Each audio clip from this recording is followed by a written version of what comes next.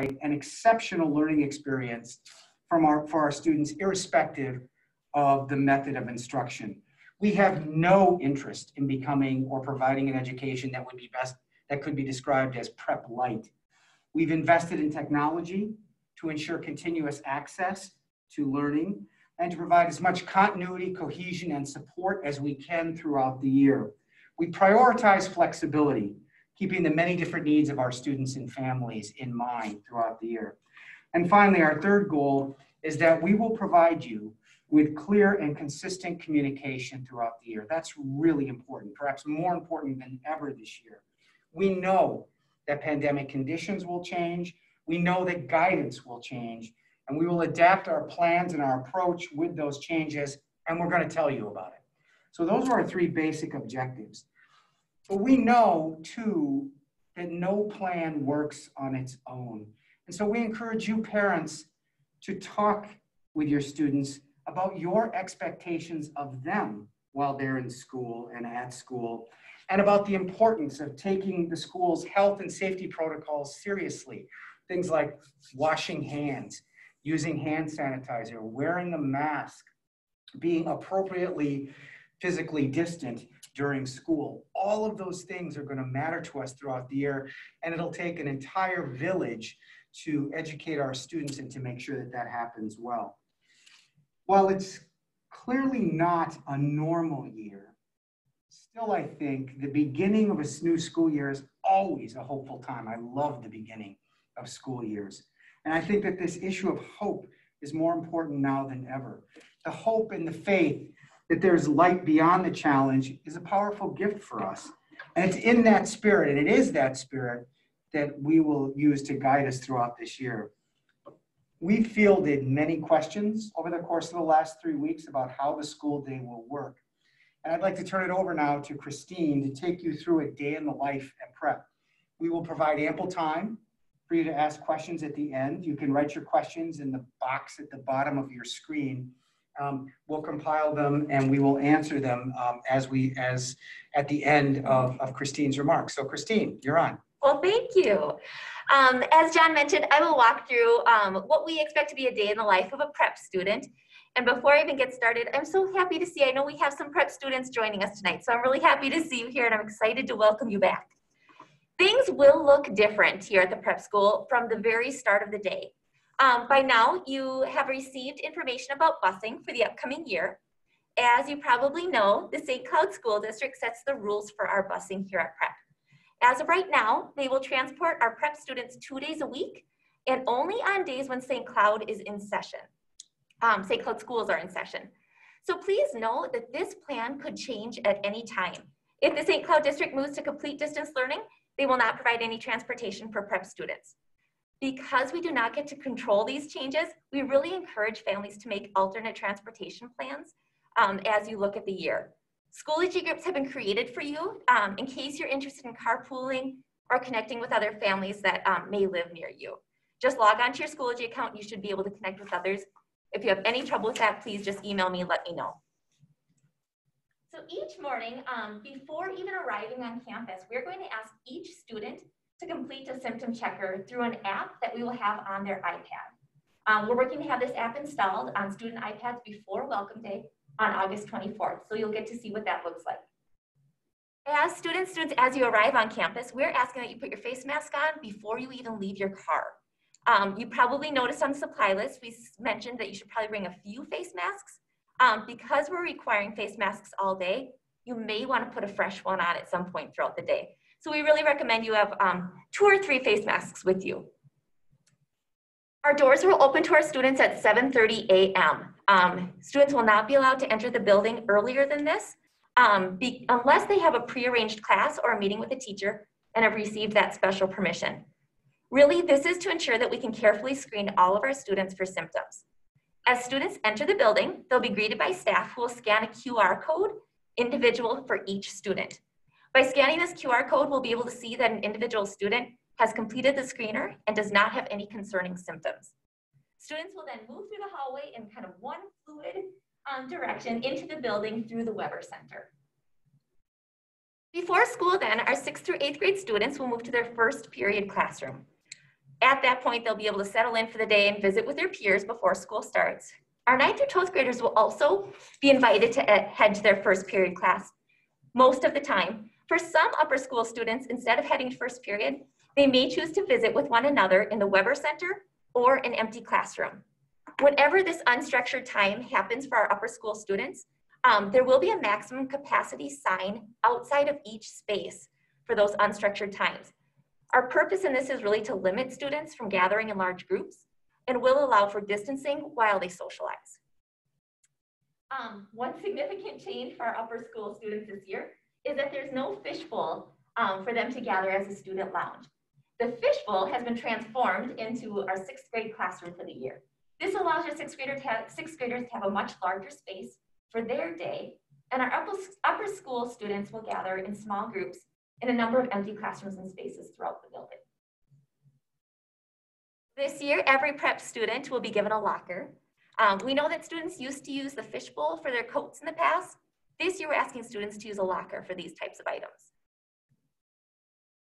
We are planning to run a typical 8-period day on most days. Once or twice a month, just like we have in the past, we'll schedule extended periods. And this will look very similar to how it looked last year. Passing time will be 5 minutes, and we have separated our students into 2 different passing periods. 6th through 8th graders will pass at one time, and our 9th through 12th grade students will pass right after them.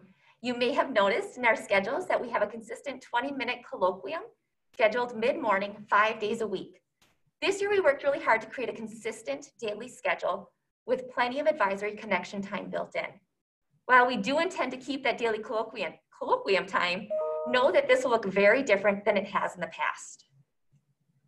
We will not be gathering together in one space as an entire school community. Our students instead will attend advisory on most days. On Mondays, we've always had prep talk.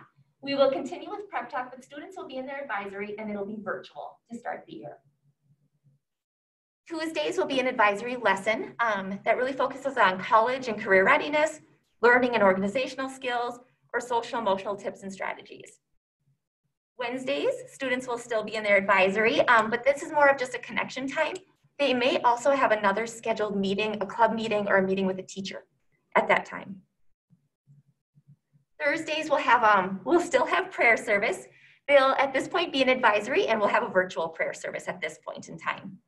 And Friday is another just connection day. Well, they'll be in advisories. They may have a scheduled meeting with another faculty member, or they'll just be in their advisory. While we look forward to the day when we can gather again as a school community in the Weber Center, we know right now that isn't something that we're ready for. But we are working creatively to foster a strong sense of community in other safe ways. As we move throughout our day, lunch, very important time of day. Lunch will look different this year as well. We divided our school community into 2 different lunch periods. The 6th through 8th graders will eat lunch first, and our 9th through 12th graders, who are very patient, will eat second. We're encouraging our students to bring a lunch from home as much as possible. For those who don't bring a lunch from home, we will have the snack bar open with packaged grab-and-go options. A limited number of students will be allowed in the snack bar at a time to allow for that distancing. For our upper school students, the Reef and Sexton will be open at 50% capacity. Because we don't quite know what this will look like, we are again encouraging students to bring a lunch from home this year. We'll have microwaves available for you. Our 6th through 8th graders will be eating outside on all the days that are possible to do so with the Minnesota weather. Our upper school students will also be encouraged to eat outside. It may be helpful to bring a picnic blanket or a yoga mat or something to sit on when you're outside. On days where students need to eat indoors, they will be spaced throughout the building. Our 6th graders will eat in their classroom. Our 7th and 8th graders will each be assigned a room to eat. And our upper school students will be allowed to spread throughout the building, again, following those maximum capacity signs that we have posted outside of each room. They'll be invited to eat in the Weber Center and other empty classrooms. Once again, we'll be training our students to follow that maximum capacity during unstructured time signs so that they can still socialize and visit with their friends, but in a safe way. Throughout the day, if your child has study hall will be in the library. We're calling it the Learning Resource Center. And they'll have study hall with Stacy Schrupp. She has moved down. She will be supervising all of our study halls, and she's our technology coordinator. So I know the students are really excited about having her in that role. We all are. If your student has an open during the day, again, they will be able to gather in small groups following those rules of how many students can be in each empty classroom at a time. Individual classrooms and the different departments and disciplines have spent considerable time this summer designing protocols and procedures to keep our school community safe. While each space is a bit different, everyone will be expected to sanitize their hands on the way into the classroom and again on the way back out. When you walk through our building, you will see that the seating is arranged to be forward-facing and distanced. You may notice that many of our upper school courses are smaller than usual. We did add additional sections this year, which resulted in smaller class sizes. In every classroom, students will have a seating chart. While this may have looked pretty flexible in the past, this year we intend to have a solid seating charts in each classroom. This gives us the important information we may need if contact tracing becomes necessary. Our academic day will end at 3:10. Students who are not in an after-school activity will be required to leave the building by 3:30 each afternoon. For those who might need a place to go, they may join our after-school study program. This will be held over in St. Michael Hall this year, and more information on how you can register for this program will come your way later this week. A great resource to keep in mind as we navigate this new way of being at school is our student services team. Please don't hesitate to reach out if you're looking for supports with academics, any struggles or challenges with learning needs, social emotional supports, therapeutic needs, or even college planning and preparation. We've got a really strong team ready to help serve. So please just email and let us know. We fully expect to have students in school, in person, and e-learning at the same time. Our hope and intention is that we can get some kind of pattern or rhythm to this. So if you know that you are planning to e-learn for a considerable amount of time, we ask that you contact me and we arrange that. For our students who are planning to be in person, we also know that there will be times where you cannot attend school. If you wake up with a sore throat, we are asking you to stay home and e-learn for the day, or e-learn for the amount of time that you need. In those situations, we're just asking that you call the office just like you have any other year to let us know that your child is home, why they're home, and that they'll be e-learning. That's a rundown of our day, and I'm certain there's going to be questions, but I'll turn it back over to you, John. Yeah, let's take some questions, but before we get to those, let me add 3 things about our building. The first, we'll do bathrooms, drinking fountains, and air handling system. The bathrooms will be open, and we'll have capacity limits posted as well, and that is something we will need to educate our students about as well, that on essentially how many people can be in a restroom at one time. In terms of drinking fountains, the fountains themselves have all been shut off, but the hydration stations at each drinking fountain remain open. And so we are encouraging, it was included on the supply list, I think, that we are encouraging students to bring water bottles with their names clearly on them, and they can use those hydration stations to do that. In terms of air handling systems, because we've received a number of questions about that, the physical plant and the director actually of physical plant at St. John's University was here this week with his team, and they sent us a note indicating that they have verified that our buildings meet regulatory requirements for air exchange. The ventilation systems have been retrofitted with high particulate filtration media wherever that was possible. And through the use of building systems as well, they've indicated that they've been adjusted to utilize as much outdoor air as possible and adjusted for longer periods to ensure that the building is effectively turning over air. An outside consultant was brought in as well to evaluate the air handling systems. So that was an important step. A lot of people have asked us about that and air handling systems. And so we have taken steps. This is not a brand new building. It's an older building, but our physical plant assures us that this building meets the standards it needs to meet, and that's a good way to start the year. So if you have questions, if you could type them in the question and answer box, we can take those questions now, and we'll do this for maybe 20 minutes, and we'll see where we go. Please know that if you don't ask a question this evening, but have one, say, tomorrow morning or after we close tonight, please don't hesitate to contact either Christine or me or somebody at the school, and we will get back to you with an answer to your question. We want to make it clear that, that we're here to answer questions. We know that this year,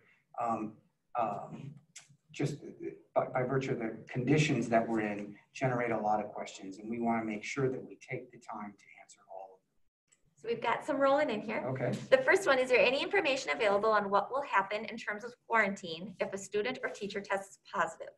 Will the students in that classroom be required to stay home for a period of time? We are going to work with, and the university is doing the same thing.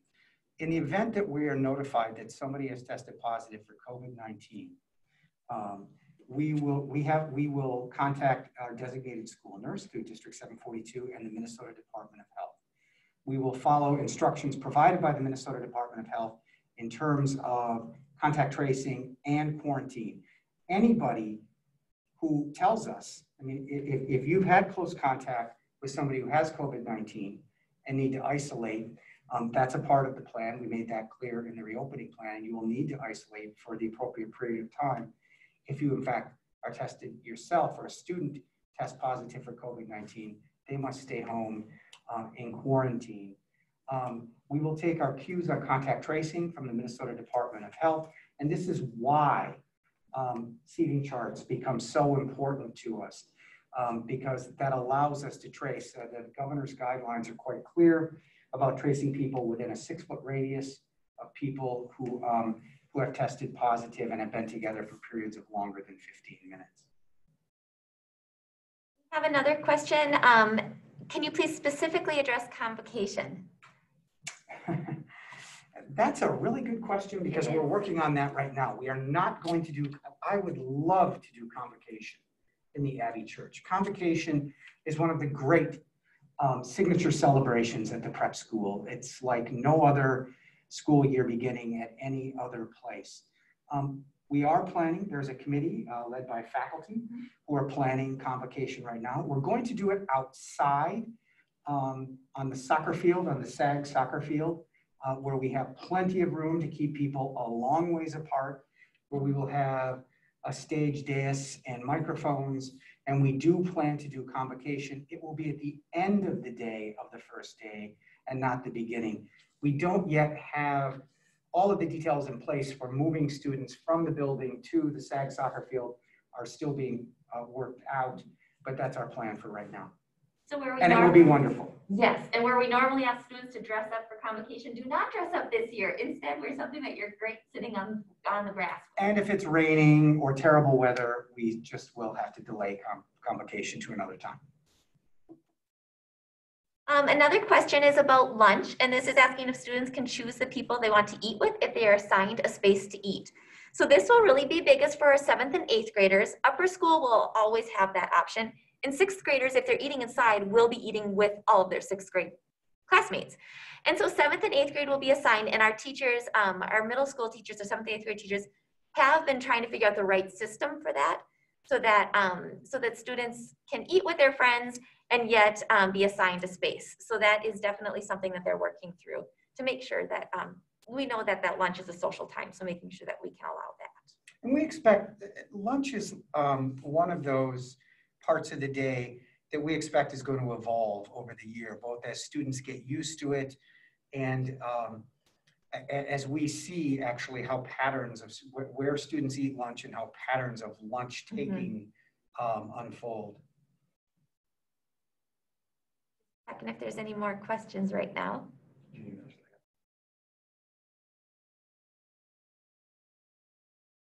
We're not on a tape delay. We're pulling them up, I promise. Questions to arrive. This is a really good one. If a student is unable to get a ride, will they just join the classes online? And that's just going to be a reality and a challenge that we're going to have to address. Our hope would be that we could connect families with those Schoology groups to be able to get students a ride to school. And if they're comfortable and able to be here, we want our students to be here. That being said, we recognize that it is a tough reality. And so if you're in that position, I would just ask that that you talk with me and we'll figure something out. But yes, that is a benefit to offering both in person and online, is that e-learning option is available We just want to make sure that we're communicating so our teachers know what to expect and that you know what to expect at home. And this is one I fully expect will evolve as well. This is one of these that we'll understand more as we live it and experience it over time. Does the fishbowl allow for socially distanced classroom for the whole group of 6th graders? It does. It's quite a large space. And right now we have 23 6th graders. 20 who will be in that class. Correct. Correct. It's besides the science labs, it's probably the largest classroom. It is the largest classroom space we have besides science labs and the orchestra room. We've got a question about classroom. Oh, we didn't even talk about this. Will classrooms be sanitized after classes? Yes.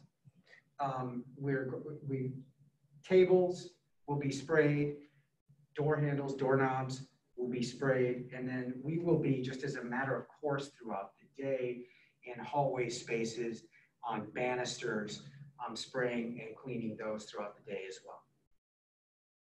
If this building will be as clean as it's ever been, I think the trick will be for students and for parents talking to students, in part will be after lunch, we're really going to have to ask students to, this is sort of an axiom of camping, leave no trace, that when lunch is over, instead of leaving a mess in a classroom, for example, to clean up so that way we can keep this building as clean as possible. We have a question about music. How will band and choir work this year? So our band, orchestra, and choir, our music department has done a ton of research, and they have been staying very current with current best practice. We will be offering band music, band, choir, and orchestra with very, very strict protocols in place. The students will have a very clear procedure for entering the room and exiting the room, where they put their instruments together. Some of the things, they'll of course be sanitizing on the way in, on the way out. Their chairs, their stands will be sanitized after they're done. They won't be sharing music. There will be no sharing of instruments. Masks will be worn in music all the time unless they need to blow into their horn. And if they're blowing into their instrument, they'll only do so at the direction of their instructor. So in the past, where students would go in and start warming up on their trumpet, they won't be doing that. They'll be doing warm-ups together as a group. We also ordered bell sleeves for all of the instruments. And in all of our choir, orchestra, and band, they'll be between 6 and 9 feet apart. Our music department has worked hard to be able to have an alternative if and when we ever need to move to e-learning, or for our students who are already e-learning, we have purchased a new online curriculum for our music students, and we'll continue to do some lessons virtually. And we've been fortunate to be able to, in addition to our faculty working with university yes. music department, we've also been fortunate to have the opportunity to work with a couple of other independent schools in the Twin Cities, and our music protocols will be quite similar to theirs. Another question, will teachers plan to teach outside more as well? We do have teachers that are planning to teach outside more as well. It really depends on the course and what works well, but we've had some teachers who have really been trying to creatively think about how they can do that. Well, and of course, that's one of the wonderful things about Minnesota, that we can do that for a while. And I think that we will, for some, we will do this as long, clearly, as we can. So here's a question about the university campus and restricted areas. St. John's University has restricted some access to the pool and things like that. Are there other St. John's, St. Ben's facilities that kids will be restricted from? Library, campus bus, other campus in general? We mentioned Sexton, so we just want to be clear on all the restrictions.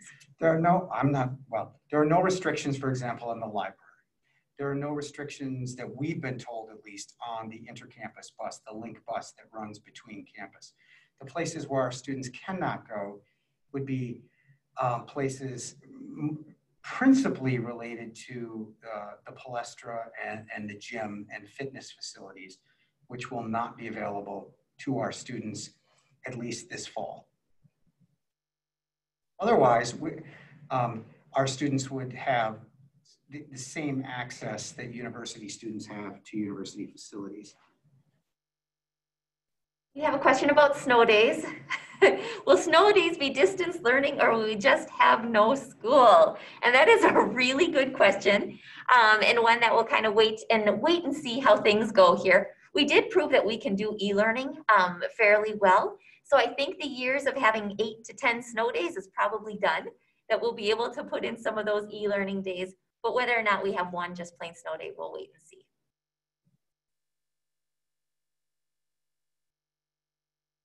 Got more questions here. Will we get notified if there's a positive case in the school or not? Or will we only get notified if their student is exposed within 6 feet of a positive case? We're going to take our cues from that on the Minnesota Department of Health. The guidance on that isn't clear. And for example, there's not necessarily, if it's contained in a singular place, we're required, for example, to notify people already on, for example, pertussis or measles for people who are close. I imagine the protocol will be the same. But this is an opportunity to say this. And how our students use social media. It is very likely that students will know quite a bit about what happens in terms of positive cases. And we really encourage parents, please talk to your students about appropriate and inappropriate uses of social media when it comes to reporting other people's health issues or even their own or somebody in their family. It compromises health privacy laws that, for example, we are subject to. We are not allowed to simply name individuals who tested positive or frankly, who are sick perhaps with other diseases as well. We're not allowed to do that. And we know that that information is frequently shared as kind of casual social information. And we really encourage you to talk to your students about why it's important that you not just wantonly share that kind of information. It violates either your privacy or somebody else's privacy in ways that you may not want, or certainly they may not want. Will parents or visitors be allowed in the school, and what would that look like? So we're really trying to protect our environment in here, and so we're discouraging a lot of visitors this year, or things like, your child forgot something and you want to drop it off. This year, we're asking that you not do that and that we try to figure it out here at school. We won't be asking for parent volunteers in the same way that we have before. That being said, if you need to come in for something, just make an appointment ahead of time. Let us know what you need and what you need to come in for, and we will screen you just as we're screening everyone else as they enter our doors. How is online being integrated with in-person learning? This spring, everyone was online, so that will be different for those that choose online. It will. It's going to be a challenge for us, and one that our teachers have been considering and thinking through this summer of how strategies that we can use to engage our e-learners when we have in-person learners in front of us. So it's going to be a growth opportunity for us for sure, but one that we're ready to try and tackle. Our faculty have been working on this all summer, and I'm really immensely proud of the amount of time and effort they've put into this, working together and seeking best practices. This is clearly a different practice than has typically been the case at prep. We're essentially following a model that universities all over the country, including St. Ben's and St. John's, are using. And as it was in the spring, which I would call it adaptive throughout the spring, as we learned more about what worked well and what didn't, we adapted the practice. And I expect that will happen throughout this fall and this academic year as well as we learn more. The goal here is to ensure that all students, whether they are physically present in the classroom or not, receive the same strong prep education. Are there any ideas for yearly activities such as talent show, homecoming, coffee house? Yes, there are ideas. Our student council actually has been working quite hard to brainstorm ideas and alternate ways to do things. We don't have any specifics to share right now, but they've been working on it. And I think, just so you know, we're parents too, and we get these questions at home from our own children about what's going to happen.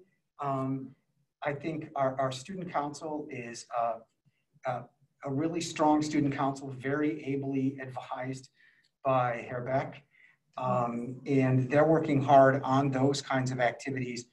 But this is going to be the kind of year where we mostly take it as it comes and take what's available for us to do, and we'll have to make those decisions. We know in advance, but we're going to do everything we can to provide activities, but they have to be done within the guidelines of our health and safety protocols. Yes. If local infection rates continue to rise and parents decide it's too risky for their student to attend in person, can we move to distance learning at any time on an individual basis and then back if the situation improves? Yes. Yes, if for whatever COVID-related reason you decide that your child needs to switch over to e-learning, we can do that same day.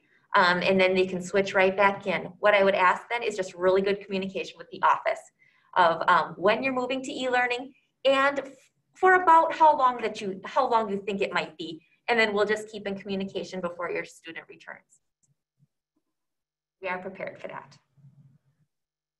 Are students able to combine in-person and virtual learning regularly, much like a hybrid structure for District 742, even if they are not unwell? That's not our preference. That's not our preference. We have structured the e-learning option for students and families for whom being at school was either not possible, which has proven to be the case for some of our students, especially those coming from other countries. For people who are ill or need to be quarantined or isolated, for purposes of keeping something of a normal day, it is our preference that students not decide that Thursdays and Fridays are days they prefer not to be at school live. Are students able to go to after-school study on occasion and with short notice if it helps a family with end-of-day pickup issues that might arise? We do ask that you register your child simply because it helps us with numbers. And if it's too full, we just want to make sure that we have the right numbers. So you could let us know on relatively short notice, but I wouldn't do it the day of, just if you can help us prepare and make sure that we have space and everybody's able to distance. That would really help us out on our end. And while the space in St. Michael Hall is actually quite large, we do need to be attentive during the after-school study period to social distancing guidelines there as well. So it's certainly not unlimited capacity. And this is related, will the activity bus be a sure thing every day? We're working on that. Because we have after-school study, we will have an activity bus. Yeah, we are prepared for that. Have you identified a threshold number of confirmed COVID cases for students that would switch prep to all distance learning? A threshold number of cases in the St. Cloud community? Well, no, not in the St. Cloud community. We're partly because we're located on campus at John's, even though I know the largest single number of our students come from St. Cloud. The guidance from the governor for public schools, because we've been asked this question a number of times, and it often comes in the form of, is it one student, is it two students, is it three students? The guidance that the governor provided suggests that somewhere between 2.5% and 5% of the student population testing positive, where they also cannot identify a source, would likely result in guidance from the Department of Health to close the school to in-person instruction. I think that that's still yet to play out and how the Department of Health actually does that. But again, we keep going back to the guidance from the Department of Health because in fact, that's who we work with in a normal year on infectious diseases, and that's where we'll take our cues. And related to that, this was a question, if we switch to remote learning for the entire school community, how much lead time will we have? And that's just really tough to answer without knowing the situation. It may not be much lead time at all, right? If we consult with the Department of Health and they're saying that we need to close for a few weeks, it would be immediate. So our teachers will be working with students who are here in person for what that will look like if and when, so that they have the materials they need when they're leaving to be able to switch over very quickly to e-learning. It clearly is not our preference to get into hopping back and forth. But we learned in the spring that our preference and conditions may not always align. And so we will do this if we have to, in as orderly a way as we can. The next question is, do we expect to have adequate sports buses? And we're hoping that we can just have adequate sports seasons first. Mm-hmm. Practice began today for all sports. As for any parents involved in sports, you know that there are 4 fall sports that we offer that are, in fact, have been allowed by the Minnesota State High School League. Soccer, swimming, tennis, and cross country. Each will feature a shortened season.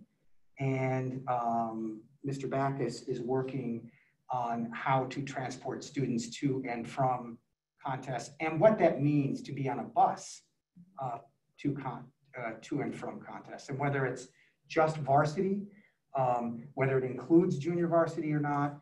And we're not even sure about a middle school schedule, and that, of course, depends on the schools that we play and whether they do the same thing. So this isn't just a decision on athletics about what happens at prep. It's highly dependent as well on the choices that other schools make.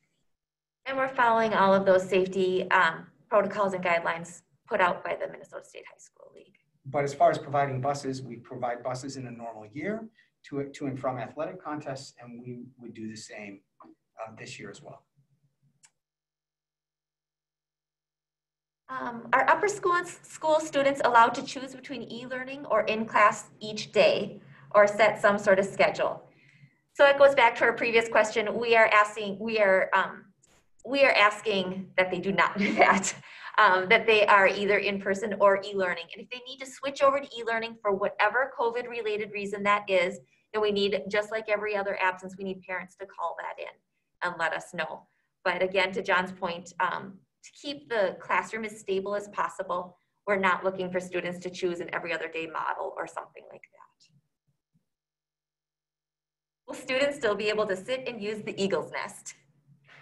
Yes, it will be there, but again, a sign will be posted for how many students can be in that space at one time.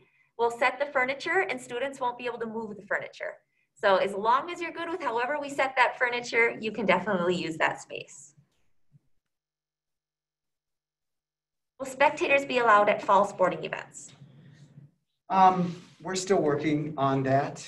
The answer is likely to be yes. However, we will have to have the exact same social distancing, physical distancing protocols for fall sporting events. It's a lot easier for outdoor sports than it is for indoor sports.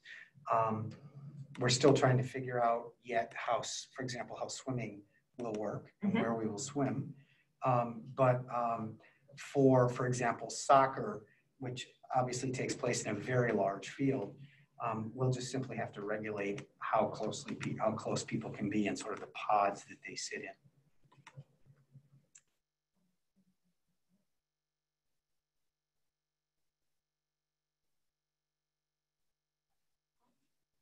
There's some repeats, so let's see. Under what conditions would you make a decision to close in-person learning? Are there determined triggers? Well, I mean, that goes back to, this is a similar question to the ones that we've already gotten. If in fact the Minnesota Department of Health tells us that either that the school needs to be closed, we're going to take that guidance. Clearly, short of that, we could make our own judgment. But I think it's important that we, as leaders of the school, take our cues first from the Minnesota Department of Health, and that's what we intend to do. So we don't have a fixed number, and I, at this point, don't believe any school in the state would be able to say it's this fixed threshold or not, short of some kind of guidance from a public health professional. Will field trips take place this fall? we won't be leaving campus for field trips this fall for the first semester.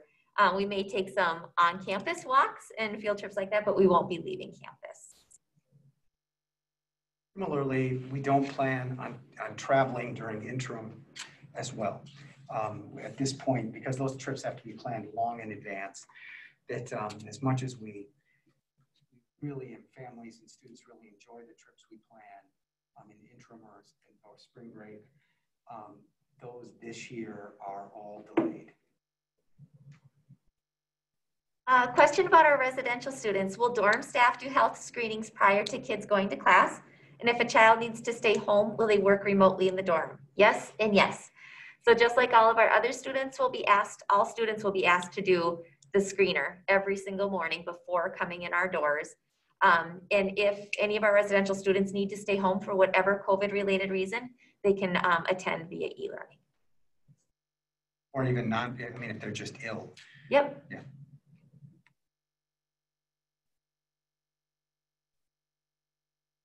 I think we may have gotten, okay. There's more coming.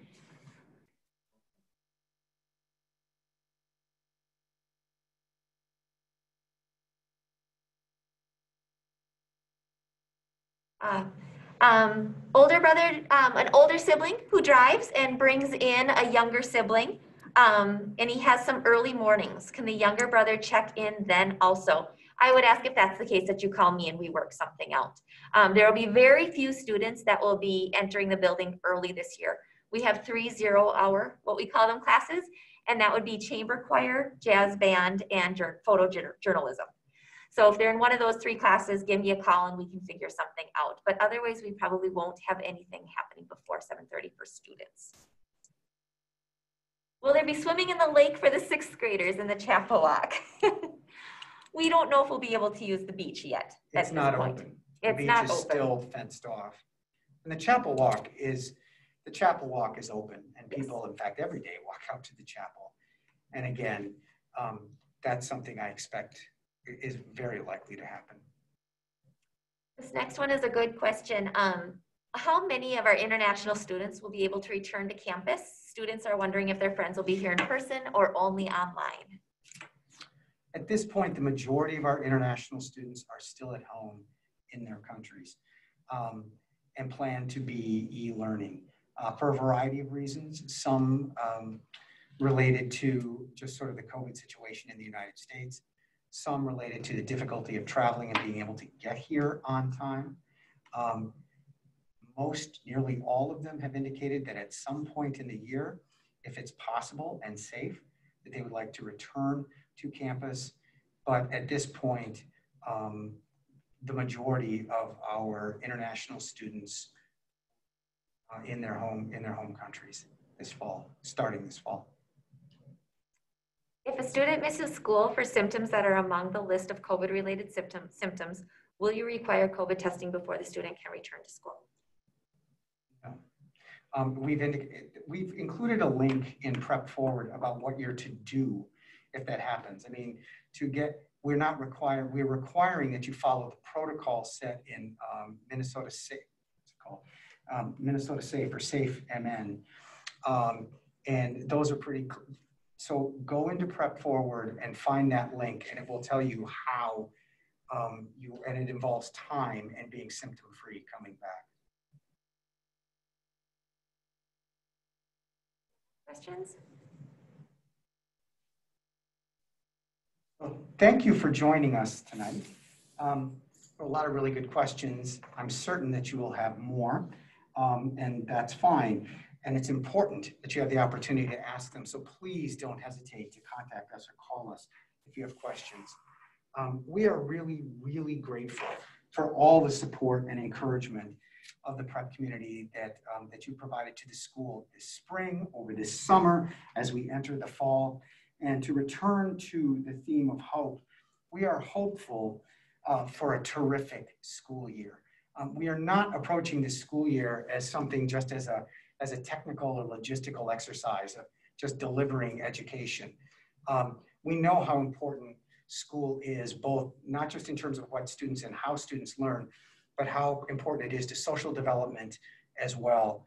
and for providing other developmental opportunities for our students. And we intend to provide, within the context that we face, the challenges that we face, the very best experience that we can for prep students and for prep families. I said to our seniors last fall, I'm going to say it at convocation in a week, that we have two choices at this point. We can let this moment and these challenges define us, or we can define this moment and these challenges for ourselves. And it is far better to choose the latter, and that's exactly what we intend to do. So we will continuously communicate, we will continuously adapt throughout the year. We encourage you to share with us your observations, your concerns. Frankly, if you have suggestions for improvements, that would be wonderful as well. But we do look forward to hearing from you. And mostly we look forward to seeing our students again. It's been a long time since we've been together. And we very much look forward to opening the school next week. Thank you very much and have a wonderful evening. Thank you.